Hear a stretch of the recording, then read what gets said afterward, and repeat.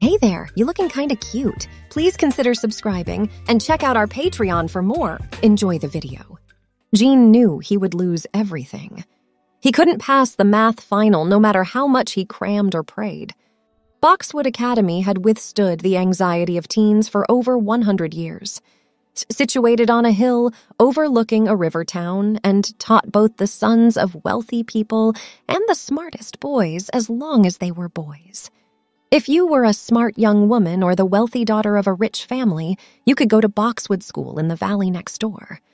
Boxwood took a libertarian approach but had a conservative way of thinking. He emphasized independence and being yourself. The young men were not told what to do, only what was expected of them.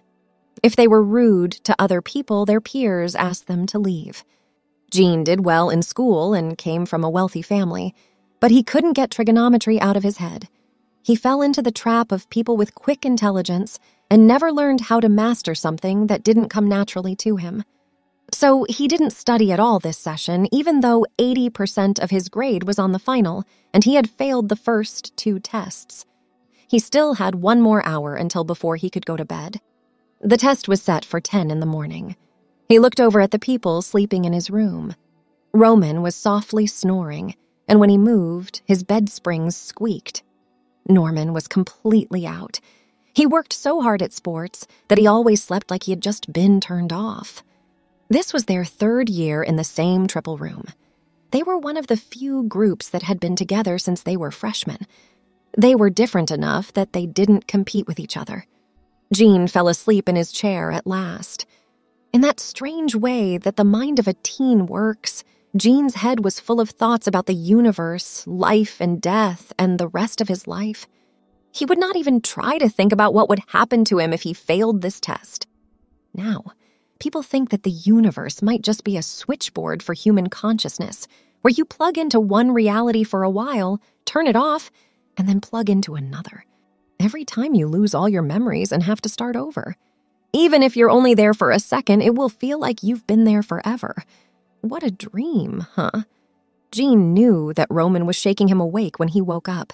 He just didn't want Roman to feel good about an easy win. Gene, get up. The test is today. Come on, it's time to start making breakfast. Roman thought that everyone would react to the idea of breakfast the same way he did, which was to get up and get some food no matter how much sleep they had had. Gene didn't like breakfast until it was time for lunch, except that he liked coffee more and more these days. In the common area, Norman was doing stretching exercises. His 6'3" frame was strong, but not too strong. If Norman could just choose one sport, he was probably going to win an Olympic gold medal. He loved all of them. Norman stood out because he was the only one who wasn't a jock. He played sports against himself as a standard, and while he could work as part of a team when he had to, he wasn't a team player in other ways. He liked and stuck with his few old friends. One good thing about Boxwood was that the rooms were great. Each boy had his own room with a bathroom, and the common area was big. There was a TV, but it only worked after 8 p.m., and it only got 2 channels after that. Yes, they had a DVD player, and the different computers they shared gave them access to almost any kind of entertainment. But the Boxwood curriculum took up a lot of their time. During class, only those who didn't pass watched much TV. Boxwood made up for the busy schedule by only running sessions for 6 weeks, then taking 3 weeks off. During class time, the students did 2 things: study and work out. Sleeping and eating were luxuries that they didn't have to do. Roman pulled Gene out of his chair and put him in a position that was close to standing up. Roman was a bit fat. In fact, Roman was big. Not too fat, though. He was big enough for everyone to notice, but he was a loyal friend who would cover your back, lie to your parents, and do all the other things a guy's needed. He was also a kid who got a scholarship because of his skills and grades. Gene fell into the shower and stood under the running water, trying to get some rest that way. For about 20 seconds, it worked. He was the most normal-looking of the 3. He was 5 feet 11 inches tall and weighed 170 pounds. He had short brown hair and no scars, tattoos, body piercings, or glass eyes. He also had the standard number of arms, legs, fingers, and toes. He wasn't pretty, ugly, or handsome. His mother called him cute, but Jean didn't remember many people agreeing with her. He liked sports, but he wasn't very good at them. He liked girls, but he didn't get them very often. He liked school, and he always did well enough without trying too hard, up until now, at least. Boxwood didn't think that people should wear uniforms. Instead, they had an unspoken dress code that hadn't changed much in the last 10 years. It seemed to change about every 7 to 10 years. The current one was made up of casual pants, dress shirts, and sneakers, which wasn't too different from what lawyers or bankers wear when they're not at work. Jean put on his clothes even though he was still tired from not getting enough sleep. He couldn't get his shirt buttons done right. It was like he had no reflexes at all. "Jean, for the love of God, wake up. Allow me to help you," Norman said as he put Jean's shirt back together. The three of them went down to the dining hall for breakfast. This was a central area that connected the 4 dorms in the middle. As they went by in line, Mrs. Fredericks, who was in charge of the boys, was there to greet them. Jean was always interested in where she came from. People thought she was either a retired hired hitman or a professional dancer, or she could have been a librarian. No one had ever seen Mr. Fredericks, but word got around that he was either overseas or passed away because she sometimes referred to him as the Colonel. Even though she was older, she still looked great. Jean thought she might be like 40 or something. She wore a skirted suit with a white blouse, which was her standard uniform as headmistress. "Jean, are you ready to learn about trigonometry today?" "Ma'am, I hope so. It's not simple," Jean replied. Mrs. Fredericks always seemed honest, so she deserved an honest answer. "Jean, best of luck." She looked at the boy in front of her. The 3 people who shared a room sat in a corner to eat. "Let me help, Jean. We have about 30 minutes to go over what we've learned." Roman proposed. "I know that Roman is smart, but 30 minutes? I need a whole day. Look at it this way, Jean. I'm sure I can help you answer at least one question correctly, more than you would if we didn't do it," Roman told us. "Roman, thanks, but I'm going to take a nap until the test." Jean didn't go to his first class and went back to his room. He had about an hour to rest before the test, and he couldn't decide if he should study or go to sleep. Sleep won. But everything went wrong when he figured out what was wrong. When Jean tried to take off his shirt, he found that the buttons were on the wrong side. The side woman clothes normally have. "Why is this happening?" He spoke out loud. He went to his closet and looked at his other shirts. All of them were done from left to right. Norm's were, too, and Roman. Jean knew about blouses for women. When he was home alone, he had borrowed clothes from his mother more than once. Dressing up in women's clothes had become a part of his dreams, but he rarely did it in real life. He was very careful because he was so afraid. No one knew his secret, and so far he hasn't felt the need to do it at school. So now Jean had the first strange thing. It would not be the last time. When he saw what time it was, he knew he had to get to the test. He ran as fast as he could across the campus to get to the exam room. He didn't understand the first question. I didn't think of anything. The next one was just as bad. 90 minutes had never felt so long to Jean. He walked back to his room in a complete daze after the test. He was surrounded by a magnetic field of defeat. He managed to find his bed, fell into it, and let sleep take him away. Jean knew Roman was shaking him awake when he did. "Jean, get up. The test is today. Come on, it's time to start making breakfast," Roman told us. He stood up straight. "What do you mean? The final was yesterday." "Calm down, Jean. Today is the last day. You must have gone to sleep last night while studying." Roman stood back up. He walked into the room. Jean looked at them and closed his eyes. They wore dress shirts and casual pants and were ready for breakfast. It was just that each of them was wearing long earrings with jewels that hung down. Then he saw the necklaces, rings, and bracelets. He also noticed that the buttons on the shirt went from left to right. "What are those earrings for?" Jean asked both of them at the same time. "They belonged to my dad. This year for Christmas, he gave them to me." "Jean, you knew that because you had borrowed them twice," Norman said. "Jean, you don't need ours. You have a Tiffany's store in your case." Roman gave a grin. Jean stood up and took a shower. His watch, which had been a big chronometer but was now a thin gold case with diamonds, told him it was the day of the test. And he did have a large jewelry case in his bathroom. It was on a vanity. He saw gold posts in his ears when he looked in the mirror. Jean started shaking. He stood there in a towel, which was still wet. As he shook, drops of water fell from his body. "Jean, move along. Make sure to bring your lucky bracelets." Roman put his hand up. He chose a shirt and pants and dressed himself. Sitting at his vanity, he combed his hair and chose his jewelry out of instinct or habit. He took out his posts earrings and put in some emerald bangles and a necklace that went with them. He grabbed a handful of worn-out bracelets that had been broken in a few places, his good luck charms. He saw that his dress shirts only had 3/4 sleeves. Jean's mind was going very fast while this was going on. He knew this was wrong and not how things should be. He had also watched enough science fiction shows, especially that old series from the 1950s, to know that he should keep his mouth shut and act like he didn't know what was going on. People who didn't follow along when they were suddenly somewhere else always got in trouble. In the mirror, he looked at himself. He thought it was funny and normal. They went to eat breakfast.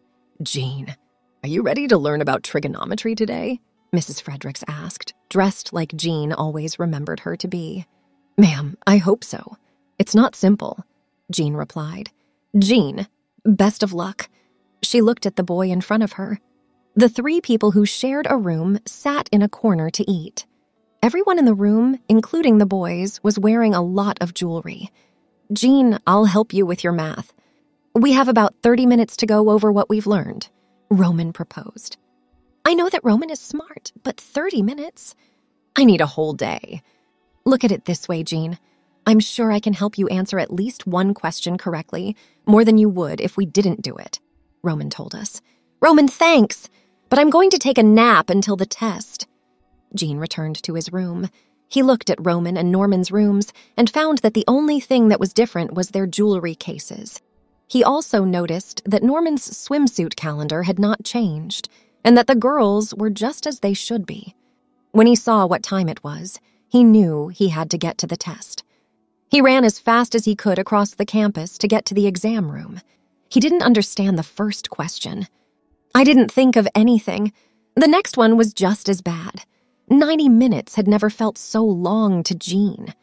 He walked back to his room in a complete daze after the test. He was surrounded by a magnetic field of defeat. He managed to find his bed, fell into it, and let sleep take him away. Jean knew that Roman was shaking him awake when he woke up. "Jean, get up! The test is today! Come on, it's time to start making breakfast," Roman told us. Roman was standing there with a girdle up to his waist and black nylons. Today, or yesterday, or whenever this was, his earrings were big hoops. Aside from that, everything else seemed fine. "Jean, you asked me to shave your back today, but you haven't even showered or shaved your legs and armpits yet." Norman walked in wearing a pair of nylons with garter belts attached to them over a pair of satin pants.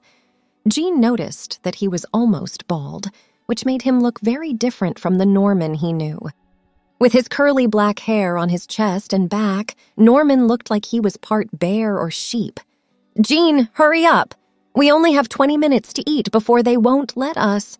Jean jumped into the shower and washed his hair and body in a hurry. He noticed the strange shaving cream and razor with a curved handle. When he picked it up, his legs were shaved by their own bodies. As he went back to his room, Jean thought about what to wear. The clothes in his drawer had changed. He now had 3 drawers, for starters. As he looked for something to wear, he grabbed a bunch of satiny garter belts and nylons. In one drawer, he found a variety of what his mother called foundation garments, such as Roman-style girdles, waist cinchers, and things that looked like old-fashioned corsets, but were made of modern materials. Jean decided to go without figure support today because he didn't think he was fat. Not skinny and chiseled like Norm, but also not at all like Roman. He picked up a shirt and saw that many of them were sleeveless and had necklines. There was almost nothing they could do. He thought, well, at least it wouldn't be too hot outside. After fighting with the garter belt over the undies, he was fumbling with a pair of sheer black nylons. He thought that if Roman was wearing them, he could probably get away with how they looked.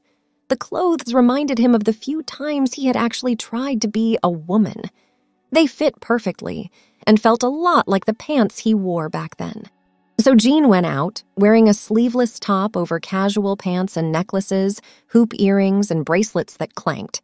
The pants didn't seem to have changed much. Maybe the fabric was a bit softer. He found some shoes and decided to wear black loafers instead of his usual sneakers because they looked better with the nylons. "Jean, are you ready to learn about trigonometry today?" Mrs. Fredericks asked. "Ma'am, I hope so." "It's not simple," Jean replied. "Jean, best of luck." She looked at the boy in front of her. The three people who shared a room sat in a corner to eat. Jean's clothes went well with everyone else's. Roman looked much better when his belly was held in, and Jean could see that Roman wasn't the only one who looked slimmer. "Jean, I'll help you with your math. We have about 30 minutes to go over what we've learned," Roman proposed. "I know that Roman is smart, but 30 minutes? I need a whole day." "Look at it this way, Jean. I'm sure I can help you answer at least one question correctly more than you would if we didn't do it," Roman told us. "Roman, thanks, but I'm going to take a nap until the test." Jean returned to his room. He looked in Roman's and Norman's rooms and found that their closets had been changed just like his. When he saw what time it was, he knew he had to get to the test. He ran as fast as he could across the campus to get to the exam room. He didn't understand the first question. I didn't think of anything. The next one was just as bad. 90 minutes had never felt so long to Jean. He walked back to his room in a complete daze after the test. He was surrounded by a magnetic field of defeat. He managed to find his bed, fell into it, and let sleep take him away. Jean knew Roman was shaking him awake when he woke up. "Get up! The test is today." "Come on, it's time to start making breakfast," Roman told us. Roman was standing there in a girdle that went up to his waist and was tied to a pair of sheer brown nylons. Today, or yesterday, or whenever this was, his ear studs were big pieces of jewelry. His hair, which used to be short, had grown out and was now pinned up on the back of his head. Jean didn't know how long it had been. Aside from that, everything else seemed fine. Norman walked in wearing a pair of black nylons with garter belts attached to them over his satin pants. Today, he went with hoops. Jean noticed that he still didn't have any hair on his torso, but he was more interested in the blonde wig on his head. "Jean, hurry up. We only have 20 minutes to eat before they won't let us," he said. "Norman." Jean jumped into the shower and washed his hair and body in a hurry. He didn't think about what he was doing and just used shampoos and conditioners that seemed natural to him. He had a wide range of choices. He picked up the razor and his legs started shaving themselves. He could shave his face and underarms because the mirror didn't fog up. Roman wore a red-haired version of Norman's wig, which was pinned up. "Dry your hair and get dressed, for goodness sake!" After what seemed like an eternity, he just let his hands do the work of putting his hair up, and then he turned to his 20 wigs, which were all on forms. His bathroom and dressing room seemed to have gotten 3 times bigger. He saw that some of the wigs were in clear packages with tickets that said, "Fred's Wig Service. We pick up and drop off." Jean thought about what to wear. Aside from the pants, not much has changed. They didn't have any pockets and fit closer around his backside and thighs. Jean saw a bunch of purses. One of them seemed to have his wallet, comb, keys, and what he thought was an atomizer for cologne. He smelled it, and it smelled like his aftershave, but stronger. He chose emeralds once more. He finally figured out where to put the garter belt and chose a pair of sheer hose with a diamond pattern. Many of his shoes were now sandals with open toes, so he chose the simplest pair he could find. So Jean went into the common room where Roman made fun of him. "Get up, you fool. 2 years ago, we finally got those old, stuffy guys to change the dress code so we could wear wigs. Now you're trying to start a counter-revolution. Do you want to be in charge of how your hair looks? We had no other choice, as you know," Roman went on, still laughing. Norman gave a grin. "Sorry, guys, I'm not awake yet." Jean went back to his room to rest. Jean chose a page boy wig that was black and put it on his head. He didn't think about it, but his hands reached for bobby pins. He let them do what they wanted. He was learning to calm down and let his body and reflexes take care of things. The 3 people on board went to eat breakfast. "Jean, are you ready to learn about trigonometry today?" Mrs. Fredericks asked. "Ma'am, I hope so." "It's not simple," Jean replied. "Jean, best of luck." She looked at the boy in front of her. The 3 people who shared a room sat in a corner to eat. Jean's clothes went well with everyone else's. The wigs added a lot of color to the room with their many different shades. Some of the boys chose blues and purples. "Jean, I'll help you with your math. We have about 30 minutes to go over what we've learned," Roman proposed. "I know that Roman is smart, but 30 minutes? I need a whole day." "Look at it this way, Jean. I'm sure I can help you answer at least one question correctly, more than you would if we didn't do it," Roman told us. "Thanks, Roman. But I need you to pay attention to something." Jean tried to explain what was going on, like how the world was changing every day, but the same things kept happening. Roman was not only smart, but he also thought in a unique way. He also knew the truth when Jean told it. Norman was also worried, but he did not say anything. "So, Jean, you want us to believe that you keep waking up and living the same day over and over again, and that the only thing that changes is what people wear? And you mess up your final and then pass out so you can start over. Now, I'd say that you just woke up from some kind of anxiety attack, and that everything will be fine tomorrow, but you seem worried, so here's what I can do. I'm going to write down some words that mean something to me, but not to anyone else.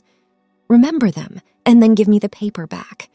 If the next time you wake up and we all turned girly, then explain this to me again and tell me the phrase. But only say it to me so that no one else can hear. Now forget about this, calm down, and go do your best on the final. I told you I'd help you with your math homework." Thanks for watching. Check out Patreon if you want to have early access to the other parts. If not, it will be online in a couple of days.